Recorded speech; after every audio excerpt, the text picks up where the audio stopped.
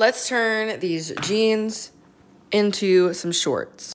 A pair that already fits to put on top as a kind of measurement of where you want to cut. Now they look like this. So now you want to take tweezers and pluck the bottom and then cut little strips if you want, and then pluck those to make more. Got the little rip going. Did the bottom, frayed the bottom. Oops. Got a little rip right here. Thought that was kind of cute. So, yeah. And so this is what they look like, obviously, when you cut them. But when you pull them, they fray like this.